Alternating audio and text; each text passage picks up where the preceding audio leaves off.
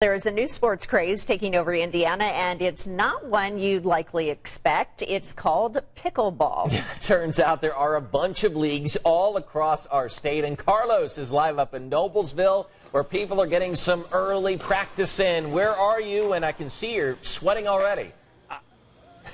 Yeah, because I've been playing it. It really is a workout. I'm here at the Noblesville Park and Rec Center and the Annex building, and you can see they got people here at 5 a.m. doing this. We're here with Angela from Noblesville Parks and Rec. So pickleball has been called the fastest growing sport in America by a national organization. How have the numbers multiplied since you've been doing it for the last 3 years? Just in the 3 years that I have been here, we've seen a change from approximately 10 to 12 players coming to our drop-in sessions in the fall and the winter to literally every drop-in session, approximately 25 to 30 players. And sometimes like 40 players as well. 40 to 45. Your numbers have doubled in the past few years. Absolutely. And it's not just older people. You're seeing younger people as well? No, college students, even high school students, grandchildren, grandparents will bring their grandchildren.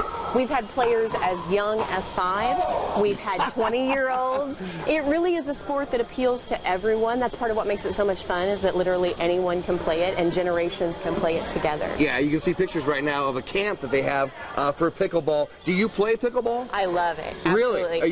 You're addicted to it? I love it so much. You're actually using my old paddle this morning. See? Guys, she's turned in her paddle. She's upgraded to a new paddle. Guys, coming up in 30 minutes, the pro pickleball player has arrived, and we'll be talking to him. And by the way, there's pickleball rankings. And Chuck was really knowledgeable about pickleball. I want to ask, do you guys know where the name pickleball comes from? Do you know? But I'm so curious. Okay, so this sport was started in 1965 in Washington State. The people who started the sport had a dog named Pickle, and he used to always go after the ball, so they didn't have a name for the new sport, so they go, well, let's just call it pickleball. So that's where pickleball comes from. Because why not? All right, Carlos, we'll talk to the pro pickleballer coming up in a half hour. Thank you very much. Have fun.